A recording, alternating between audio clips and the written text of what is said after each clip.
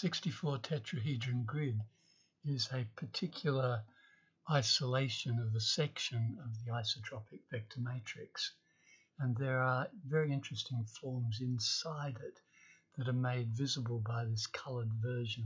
So let me load the 3D interface here, and you'll see there's a red triangle pointing upwards, tetrahedron, sorry, a four-sided triangular structure pointing upwards, and there's a blue one pointing downwards. And then in between them we have this purple cuboctahedron, and the three of them interlock like this. Now this form extends indefinitely. You can simply place these next to each other and fill the whole universe with this form, this triangular grid, and every point will be the center of a cuboctahedron like this, and the center of an upward pointing tetrahedron and a downward pointing tetrahedron.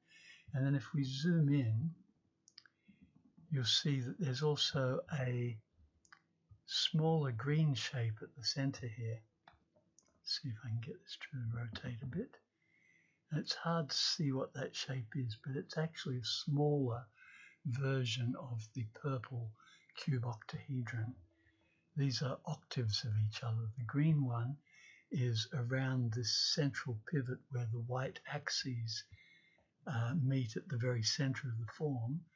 The green one is the 12 vertexes closest to this central white vertex in here.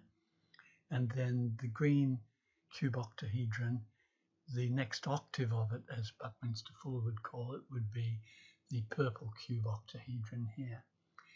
And you'll notice there's also a yellow form there, which is an octahedron, has a triangle on top and then 6 going around and a triangle on the bottom. Sometimes easier to recognize when it's point on like this, and you can see that it's actually two four-sided pyramids stuck base to base. So these are some of the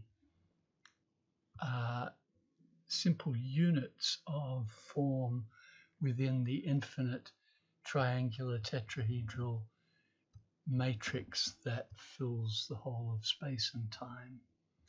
You'll also see that there's black forms here. They are smaller octahedrons like the yellow one, although their innermost triangle is not colored black because they're stuck to the sides of the green cuboctahedron. So let's just let you see the inside of it again for a moment. And we'll zoom back the other way. And I always like to have the red tetrahedron pointing upwards and the blue pointing downwards as symbolic of the basic duality of fire and water, in which case the purple cuboctahedron represents the perfect balance between forces of levitation and gravity, or if you like, forces of expansion and contraction. I hope that helps to make clear what an amazing amount of fundamental forms are contained within this small section of the isotropic vector matrix.